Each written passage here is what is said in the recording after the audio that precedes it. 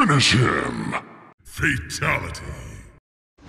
Hi there, I'm a film student and I'm going to give you my take on...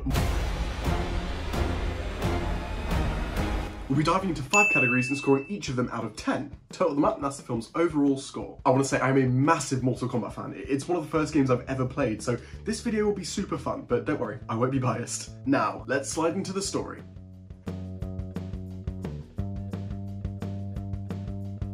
Okay, so we begin with Hunter Hisashi's backstory as Bihan unalives him and his family. We then meet our protagonist, Cole Young, a fading MMA fighter who soon discovers he's been chosen for a tournament known as Mortal Kombat, where Earth's warriors battle against Outworld to determine the fate of the realms. Cole meets Special Forces Sonya Blade and Jax Briggs, and Jax has a score to settle with Sub-Zero that doesn't go his way. They seek out Raiden, the Thunder God and protector of Earthrealm, who helps them unlock their abilities for the tournament. Meanwhile, Sorcerer Shang Tsung, the leader of Outworld's forces, sends his deadliest warriors to eliminate the team. As the characters train, Jax gets new arms, Cole discovers more about his family tree, and Kano here faces a move spammer.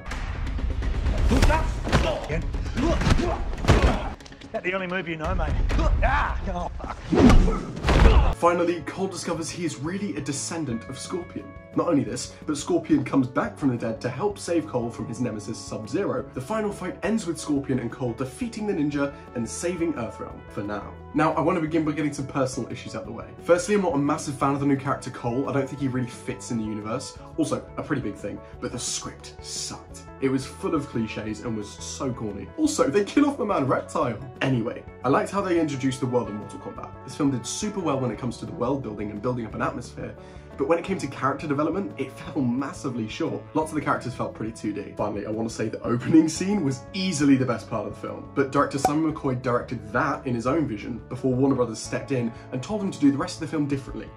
Warner were also the ones that said they needed Cole, which again, really sucks. Anyway, for the story, it hurts to say, but it deserves a 3 out of 10.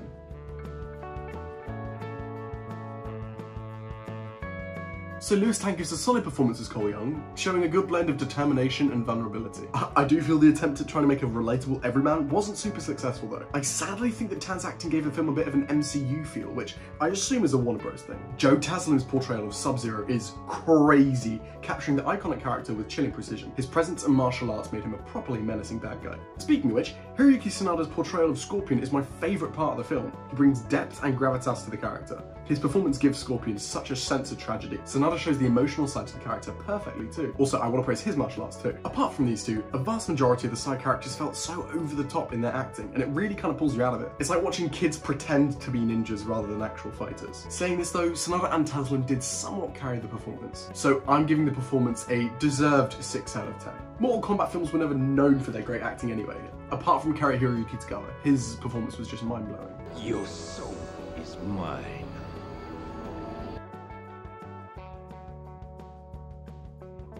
This film gives us some great dynamic camera work, especially in the fight scenes. It captures the intensity and fluidity of the choreography. Close-up shots and sweeping movements keep our adrenaline high the entire time. I feel like the colours in this film, however, are a little too brownish for me, but this is pure opinion, as I've always loved Mortal Kombat being more colourful than dingy. The framing is done decently, with a good mix of establishing shots and emotional close-ups.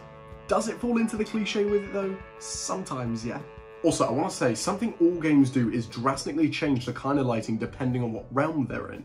I like how this film stays loyal to that too. I know I've talked positively about it, but the cinematography only gets a 5 from me.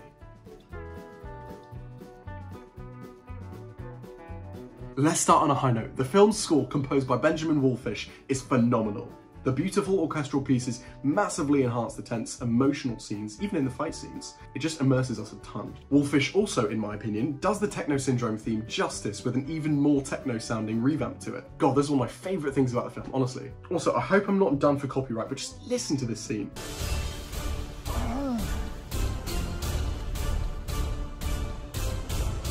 Get over here! The sound effects are dynamic and impactful, adding proper weight to the fights. From bone-crunching punches and kicks to the explosive booms of the elemental powers, the sound effects make the fight scenes so visceral. I love it. Granted, there were a couple instances where the effects were a little too unrealistic and cartoony, but what was happening on the screen kind of made up for it. Ooh, also, the film utilises spatial audio, which is when the sound is programmed to come at you from different directions. If you want an example, listen to Bohemian Rhapsody with your headphones in. This technique creates a new level of immersion, allowing audiences to feel like they're right in the middle of the combat. Another small gripe, I personally found that the character themes weren't as oomphy as the rest of the score was, and that being a large part of the film, I'll have to mark it down pretty harshly for that, I think. Overall, the sound was a blend of iconic and emotional music with, and let me know if I'm being harsh, often cartoony sound effects. And for a fair portion of the film, the score just didn't do much for me because of the character themes. So sound for me gets a 5 out of 10.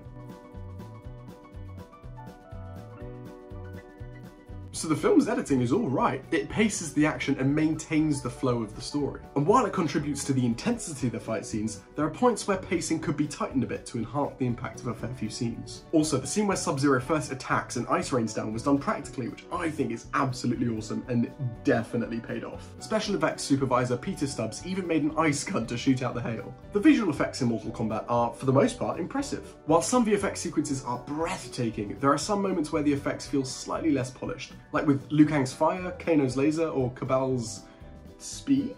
It just didn't look realistic to me at all. The VFX does seamlessly integrate, however, with the practical stunts and choreography. It makes the action scenes feel way cooler, especially the Scorpion vs Sub-Zero fight. Overall, the film's editing and VFX contribute to the immersive and action-packed experience. I'm going to give it a solid 7 out of 10. Before we unveil the total score, I want to say, please comment below what aspects you enjoyed and what you didn't find as entertaining, and let me know. What did I miss? To conclude, the final score for Mortal Kombat 2021 is 26. I hope you have a wonderful and productive day, and I look forward to seeing you in the next video. Bye bye.